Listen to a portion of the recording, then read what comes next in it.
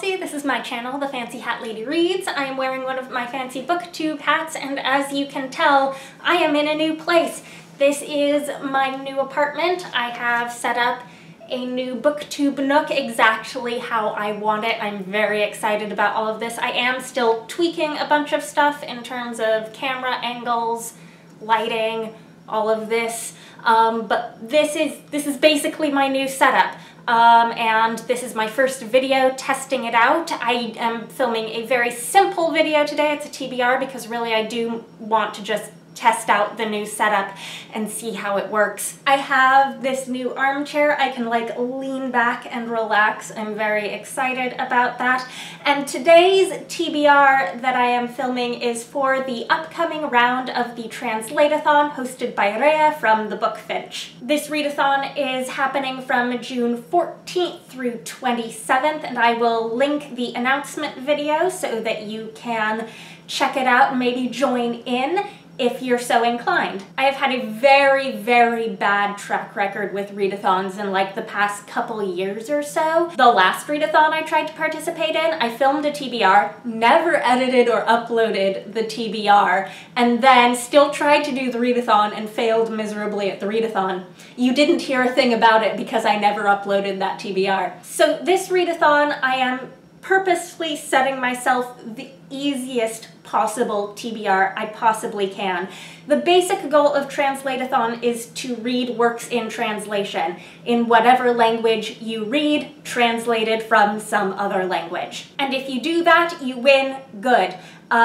There are some other challenges though, if you want. I'm going to try some of them, but not all. So the second challenge after read translated books is read a book that has more than one translation to the same language. So for this, I am totally cheating and I'm going to read a short story, not a whole book. I hope I get extra bonus points though for choosing something that I literally have two different translations of in two different collections.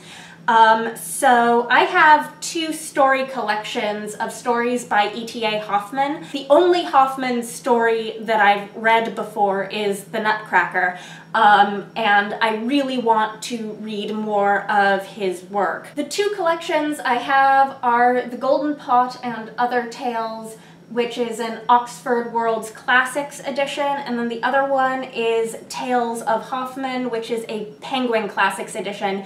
And between these two, I believe there is one story that is in both, and that one story is The Sandman, which I guess is probably Hoffmann's most well-known story alongside The Nutcracker and the Mouse King. So I'm not sure which of these two translations of it I'm going to read. This one is a translation by Ritchie Robertson, and this one doesn't credit the translator on the front, so I have to go digging. Selected and translated with an introduction by R.J. Hollingdale. These are of course translated from German. Anyways, this is part of my ongoing attempt to better understand the history of the fantasy genre. I think I'll decide which of the two versions I want to read based on which of the collections I have more of an interest in reading, or I might like sample the translations and see which one I jive with better. And then the third challenge is to read a book with a green cover, which you would think would be difficult given what a small percentage of the books on my TBR are works in translation, but I actually had two to choose from. And one of them is the book that I sort of most wanted to read for this round of the readathon, the translated work on my TBR that I am most itching to pick up. So this was what pushed me over the edge and said, yes, I will do this round of the Translateathon. And that is The Beast Player by Nahoko Uehashi, which is a young adult novel translated from Japanese. My understanding is that this series is divided into 4 books in the original Japanese, and that it's a duology in English, so each of the books is essentially a bind-up of 2 of the original Japanese novels. They are both out now in English editions, so if I like this one, I'll be able to get the second one, and this is translated by Cathy Hirano. Challenge number 4 is to read a non-fiction book, and do you want to put me back into my months-long reading slump? No, the answer is no, I'm not doing that one. And then 5 is to read a book from your favorite genre. My favorite genre is fantasy, so both of these count. Anyhow, that's my TBR for the Translateathon. I hope to be bringing you longer and more substantive content from the new location sometime soon. In the meantime, I hope this has proved to you that I am still alive and kicking, and that I will continue to make booktube content in my new apartment. I am, for anyone who doesn't know, still in the same building I was in before, but several floors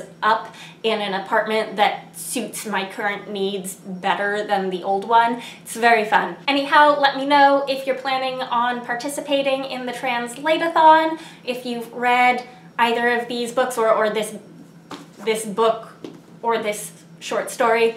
Let me know what you think. Anyhow, I hope you're having a nice day. That is all. Bye for now.